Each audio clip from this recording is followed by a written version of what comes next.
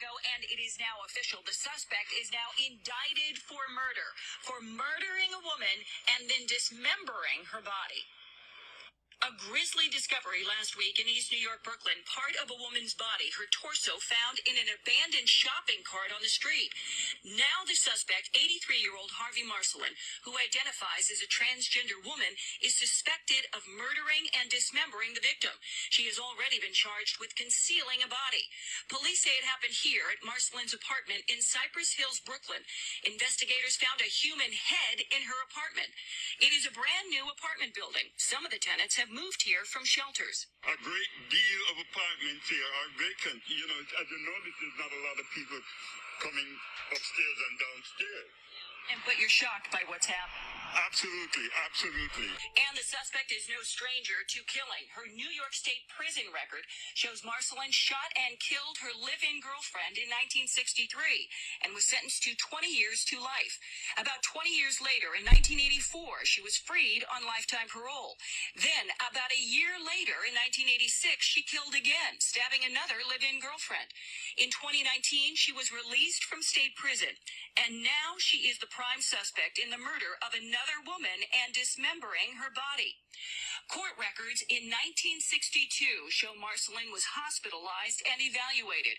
Quote, the hospital record does contain the phrases delusional grandiosity, suggestions of chronic schizophrenia, and paranoid reaction personality. This is a complicated case. This is an extraordinary case. Professor Louis Schlesinger is with John Jay College of Criminal Justice. His expertise is deviant behavior, and he shared his opinion as to why someone who killed two people would be released from prison for a second time. The major aspect of this case that I think is so unusual is his age. And I think it's probably because of this individual's age in his 80s that probably people in prison consider this non-threatening. And tonight, the suspect, Harvey Marcelin, is being held without bail at Rikers. We wanted...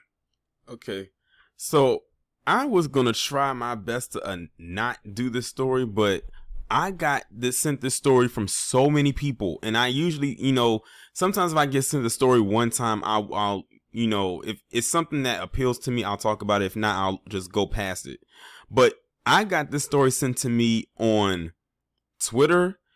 In my Twitter DMs, I got it sent to my Instagram DMs, on Patreon. It was posted into the Discord. It was everywhere. It's almost like they were saying, Taurean, you really need to talk about this story. And this story is so violently gruesome that it could be in the category of a Jeffrey Dahmer. Well, I say in a category, but not as bad as Jeffrey Dahmer. I don't think anybody can do as bad as he could. But then again, there is Ed Gein, but that's a whole nother monster, and literally. So you have this person right here whose name is Harvey Marcelin. Harvey Marcelin. They are 83 years of age, out of New York, and this person has quite the track record, or quite the murder record, based on what they said. But in case y'all didn't hear it, this said this person is a two-time convicted killer. They spent 50 years in prison. They, back in 1963, killed their girlfriend that they were living with, got sentenced to life, 20 years to life, got released in 84. I don't know why. Got it reduced to manslaughter. I'm guessing if I'm reading that correctly. No, they went back to jail for manslaughter and then got released in 2019 and then killed someone else this year. And like the person said in the video, the thing that shocks them the most, outside of the fact that this person committed these crimes, is not the fact that this person identifies as trans while doing it, but we're going to get on that, but their age. This person is 83. And they committed this very heavy, intense, violent, gruesome, grotesque, disgusting, every other dark negative word that I can't think of that's in the dictionary or Roget's thesaurus, against another person. They said that this person, this Harvey Marcelin person, dismembered this woman's body. They found her head separated from her body. I think they said they found her head inside of a a shopping cart. Like, that is crazy. This is a picture of, now I think this might be a slightly older picture because I've seen other pictures of this Harvey Marcelin person and they look so absolutely decrepit. And so they look so weird, even outside of this picture right here.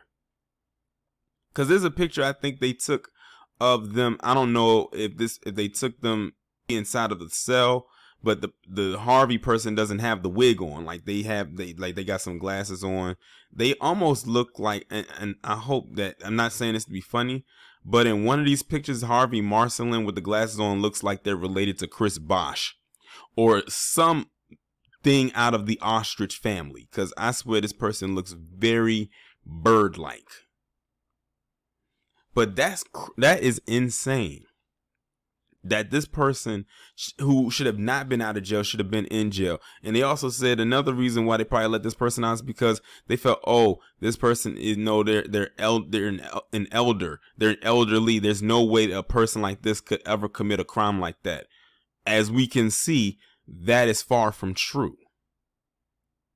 I saw a comment somewhere that said, after reading something like this, I don't trust anybody who's up in age, not even my own grandparents. Now, I think they were embellishing with the grandparents part, but then again, you never know, because some families crazy and they will do some heinous things.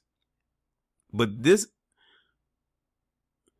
like I said, the thing that shocked me, just like it shocked the person that was speaking, was the fact that this person is 83 and committed this kind of crime. And to go back to the part when I was talking about, trans, I wonder what the trans community in them in particular has to say about this. Because it's funny, they love to talk about how everybody else is attacking them and they love to go into a state of victimhood. But here you have this person who is a multiple convicted felon, like has a couple of bodies under their belt. And actually, in the person they killed was as far as I know, a natural born woman. So I'm curious to know or find out, if I ever do, what the trans community has to say about this. Because this is one of their own right here. I just want to know. Will that misogyny talk leave their mouths, or are they going to turn a blind eye to this too? And see, this would be perfect for them because this Harvey Marcelin person appears to be very melanated. I don't know what they identify race-wise, but they look very melanated. So they can kill a couple of birds with some stones with this one if they ever decide to pursue it. But yeah, this is a wild story right here for a multitude of reasons. Y'all let me know what y'all think about this story down in the comments. Like, share, subscribe. If you are new, make sure you hit that bell to be notified every time I upload a new video or go live.